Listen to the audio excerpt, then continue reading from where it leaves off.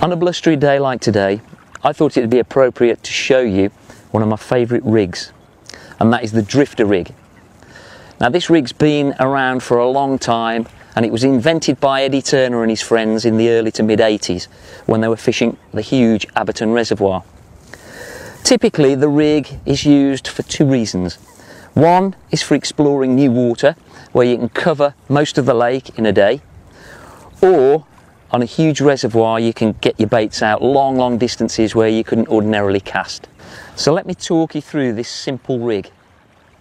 First of all, at the top end we have got the stop knot, which is made of power gum.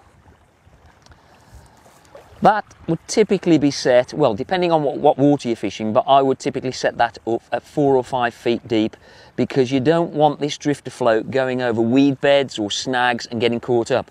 So you need it to be quite high in the water level, and the pike will come up and take your bait anyway.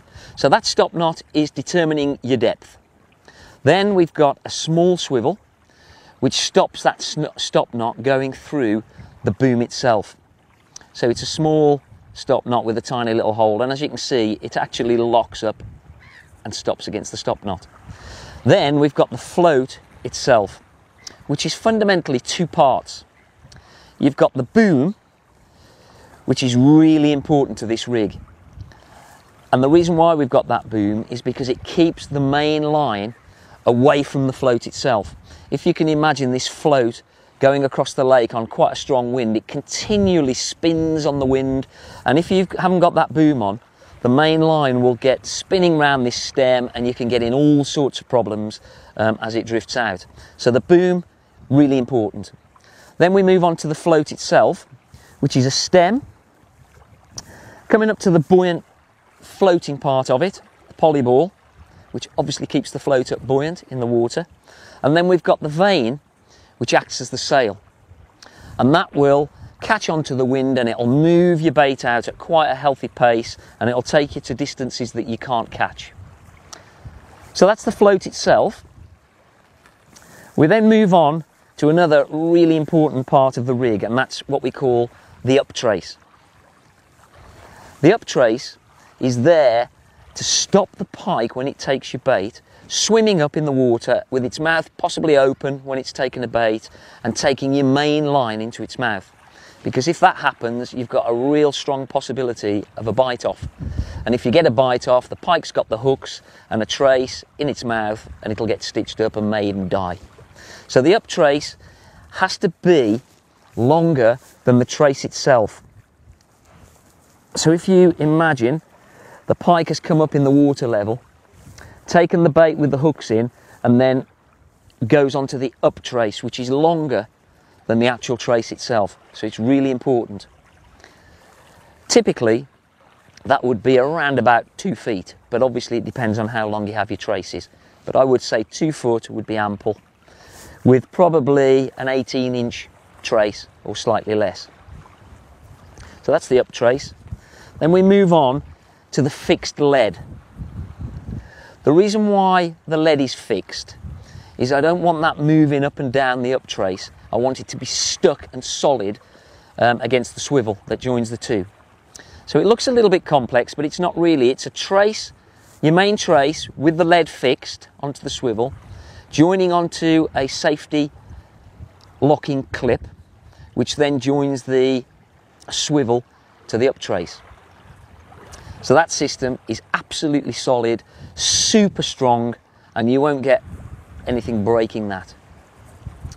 So then we move on to the trace itself, which I've made out of Drennan Esox 7-strand, 28-pound breaking, and that goes down to a normal pair of size 4 hooks, Esox super strong semi-barbed hooks, and that is essentially the rig. So what about the other specialist equipment?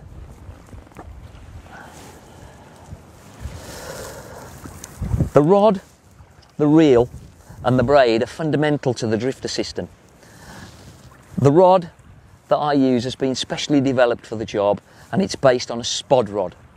So the test curve is around about 4 pounds mark, And the reason for this is that when you're fishing at distance and you get a pike taking the bait, you need to be able to contact it and set those hooks.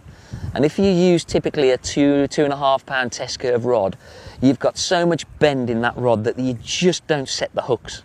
And I've done it myself, and I've lost quite a few fish before I beefed up to a solid 4 pound test curve rod. Really important. Then the reel needs to be high capacity, because if you're drifting out 80 to 100 yards, you need to be able to have some good thick braid on there, and you need plenty of it. You don't want joins or knots to backing lines to appear. You need a good full spool of braid. And then the braid itself, really important, floating braid for drifter fishing, because when the float and the vein drift out, you want that line to be nice and high on the water, maybe making a bow to set the float out even further. So a thick 60 pound floating braid is just the job. So what is it that I like about the drifter rig, and why is it one of my favourite methods of fishing for pike? Well, first and foremost, it's really adaptable. You can fish live baits if you happen to have them and if you're allowed to use them. And you can also fish dead baits. Most people think it's just a live bait rig, but there are a number of occasions where I've fished live baits throughout the day, backwards and forwards on the drifter vein, and they haven't worked. But then as soon as I put a dead bait on to try something different, bang, you can have 2 or 3 fish. So don't think it's just a live bait rig. Secondly, as I mentioned earlier, you can search waters, you can get out to great distances, and particularly on a new water, if you're fishing a new gravel pit, it's a great way of searching out that water quickly rather than just sticking a dead bait out at 35, 40, 50 yards. So great method for searching. But thirdly, there's something about watching a drifter float disappear at long distance. So there it is, the drifter rig. It's both simple and it's strong, and it's caught me numerous 20 pound pike from large gravel pits, large reservoirs, but most importantly, it has undoubtedly caught me fish that I wouldn't have caught with normal traditional methods.